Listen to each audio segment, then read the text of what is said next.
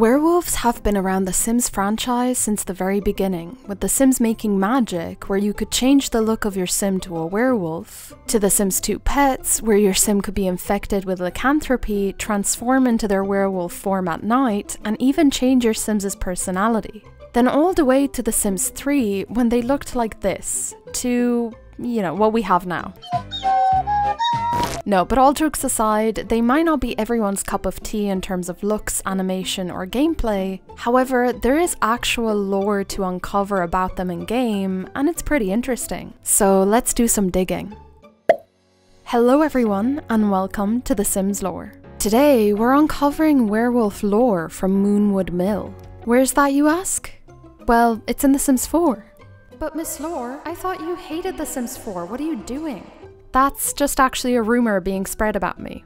I think The Sims 4 lacks in many ways, but I sniffed out some interesting storytelling. So we're going to see if it's up to our high lore standards. There's also quite a lot of lore that I still need to explore, so if I don't mention everything, that's probably because there's a part 2 coming. So get your snacks ready, let me know what you're having in that snack report, and don't forget to subscribe and like this if you enjoyed it. Alright, let's get straight into the video. Let me start off with the shortest review for the pack ever. I've played a few hours and for the most part it's a lot of fun. I love peeing everywhere and having Sims absolutely hate me. Also, fighting them at random is great fun as well. Some really gruesome animations though, EA, what the hell. Although there are a few downsides. One that really bothered me is that it's kind of repetitive if all you're trying to do is rake up those werewolf ability points. It would have been great if each level, and there aren't that many really, had different challenges to face. Another is that you can't have familiars like in Realm of Magic, even though the lore you get to uncover mentions them all the time. But it was fun nonetheless to find all the lore secrets. Your sim will have to do lots of digging, figuratively and literally, as they try to uncover and understand more about the history and origins of the werewolves. Okay, now that the mini review is out of the way, let's dive into the lore. For the purposes of this video, I created a werewolf sim. Meet Jimmy Wolf. He is new to Moonwood Mill, and all he wants is to find his ancestors and explore the lore of the town. When you first begin the game, you soon realize there is a lot to uncover. There are 2 werewolf packs, the Wildfangs and the Moonwood Collective. One embraces the fury, and the latter not so much. It's up to you to decide which one you want to be a part of. Or you can choose neither and be friendly with both. What's that, you say? You want to make your own pack? Well, you can't. So anyway, let's find some lore. I started introducing Jimmy to the 2 pack leaders, but got distracted by the creepy sewers and the underground tunnels. You can explore the underground tunnel, which will probably unveil lots of secrets, but as a runt, which is the lowest level of werewolf you can be, you have a long way to go to be able to unlock all the different rooms. You can also get hurt down there if you're unprepared and not strong enough, so watch out. Next, I had Jimmy mark his territory, scavenge the ground, and read lots of books on being a werewolf so he can fill up his fury bowl, or whatever this is called, and turn for the first time. Oh, and in case you were wondering who this is, don't mind her. We ordered food earlier, she wouldn't leave, and I thought Jimmy might need some company, so I asked her if she wanted to be roommates. And she's now regretting all of her life choices. Through scavenging, you find lots of different artifacts and items that are encrypted in a strange symbol language that, of course, you need werewolf ability points to decipher.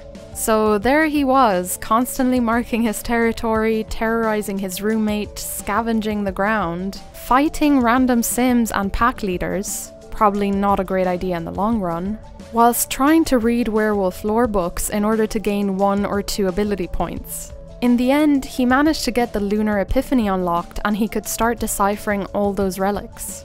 In his study, he found a lot of different stories and characters. At first, they were all jumbled up together, so it was really difficult to figure out who's who. But then, I pieced it all together. Let's begin. Greg is a character mentioned throughout the discoverable relics, but also through some build buy mode items. By reading the description of one relic made of his familiar Brutus, we find out Greg is one of the original Mooncasters and is a very powerful werewolf, as Brutus is an alpha. We also find out that through their familiars, werewolves were able to adopt traits and aptitudes, which is strange considering this isn't in the gameplay, but yeah, let's keep going. The build buy items mention what I only assumed is Greg under the full name of Gregorius Lundvik. These are Lundvik's loom flagship rug, Avelina's trusty telescope, and the hasty replacement pallet bed.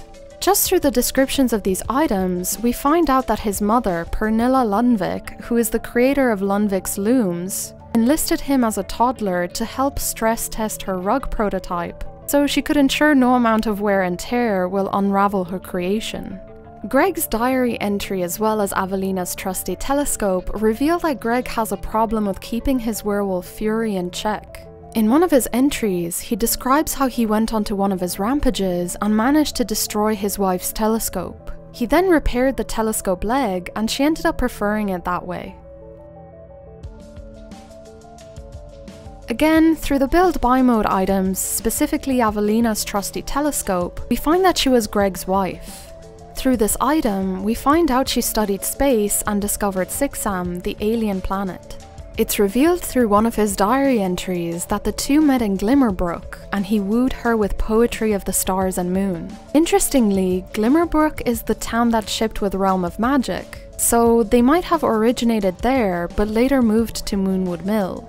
Avelina was one of the original Mooncasters as described in the canine familiar figurine Gibby. After she became a werewolf, she dedicated her life to her astrology studies. She aimed to do all she could to help her husband Gregorius with his exploration and experimentation with fury. Her discoveries surrounding the effects of the lunar cycle on fury were crucial to her husband Gregorius's breakthroughs on harnessing werewolf power. We also know that her familiar Gibby gave her the power she needed to study the moon and the workings of space. When you read Greg's diary, you find that he wrote how Avelina would often forget to care for herself whilst he was out on his rampages, as she would become transfixed by her telescope. He wanted to control the fury and rampages better to be able to care for his wife. We never really find out why she passed away, but one of my theories is that, whilst unable to care for herself and with Greg gone most of the time, she couldn't take it anymore and starved to death. It might explain why Greg is so full of fury and can no longer control it all.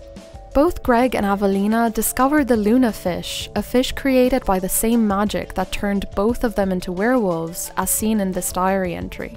To piece everything together nicely, I will have to jump around to different characters so that the story can come together. So here are some of the side characters. First up is Yina Kia. She is said to have been a dear friend of Avelina and Greg's and an original Mooncaster who died eaten by a cowplant during a joint defense mission between werewolf Mooncasters and cowplant tamers Moocasters. Yina was also the wife of a non-werewolf called Emmy. Yina had Renga as her familiar who wouldn't leave her wife's side after her death. Through a relic called Tame Cowplant Jawbone, you get hints of an avenged death.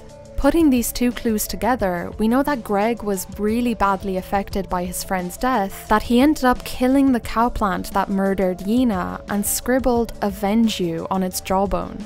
Next is Pernilla Lundvik, who we know was Greg's mother and starter of the Lundvik Loom Textiles empire.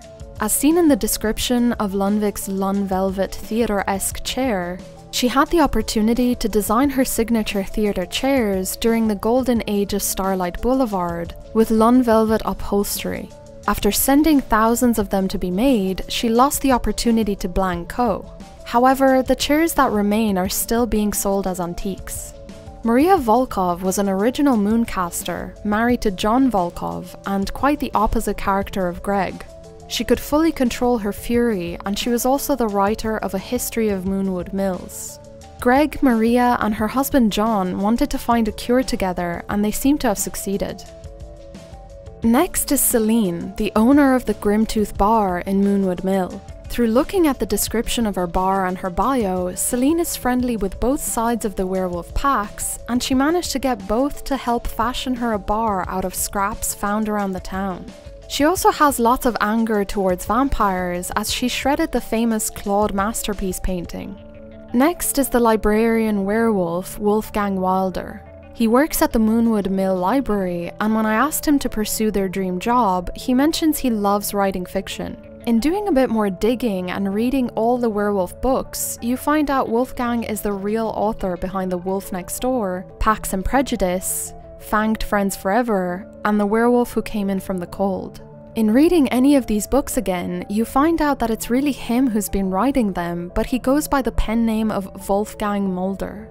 Okay, now let's look at some of the lore I found about Moonwood Mill. A lot of it came from reading the book by Maria Volkov, A History of Moonwood Mill.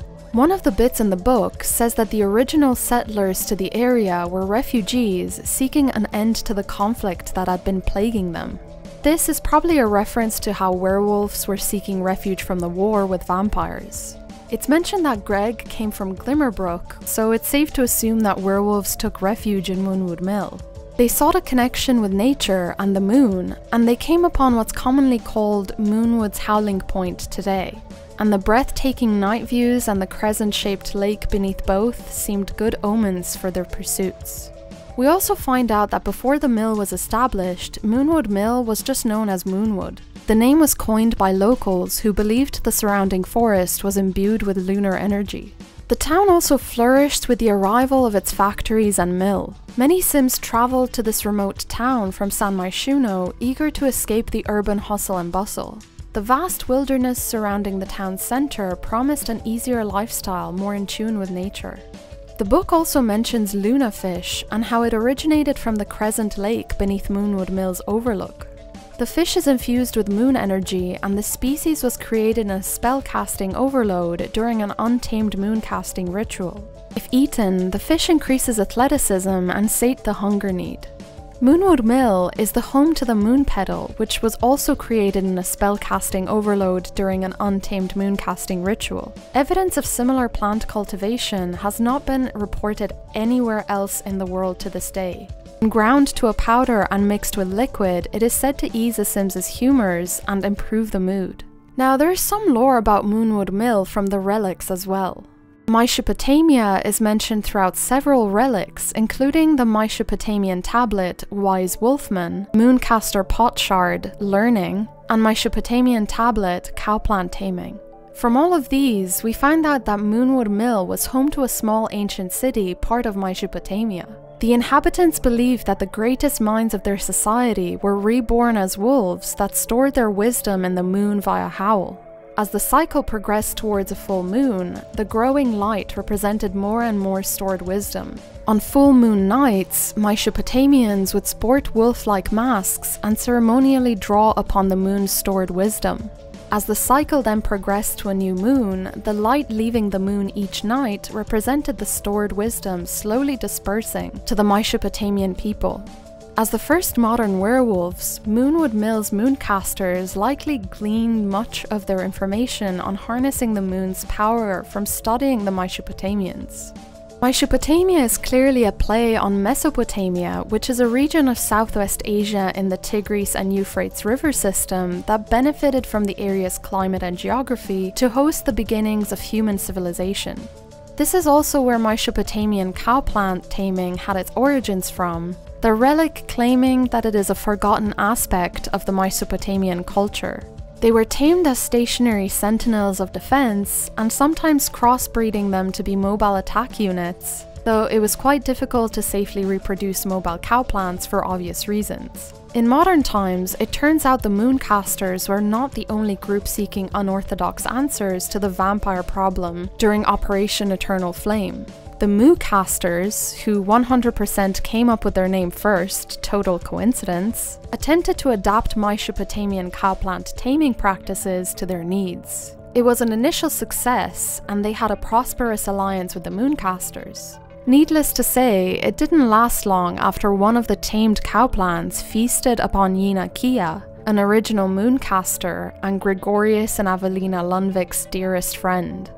So it's clear here that the Moocasters, who were the cowplant tamers, copied the Mooncaster name. We also know that the alliance between the two didn't last long because of Yina Kia's gruesome story.